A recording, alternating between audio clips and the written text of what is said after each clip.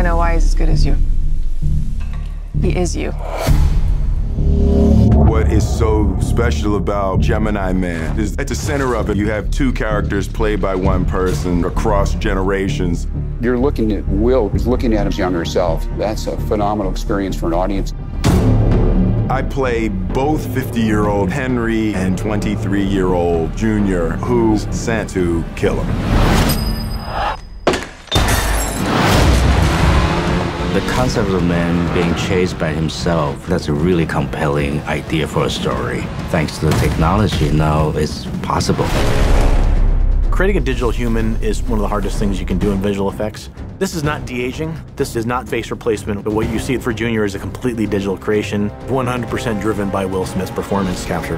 It's his performance, it's his emotion, it's his ability as an actor to create this really rich performance and then play off of himself. I couldn't have played Junior at 23 years old, but now I'm able to understand and capture both characters because of the amount of experience that I've had as an actor. The technology we're inventing is something Ang has been wanting to do for a long time. He's making a leap forward that no other director has even tried to do. When you see the two Will Smith, well, that's something we never experienced before.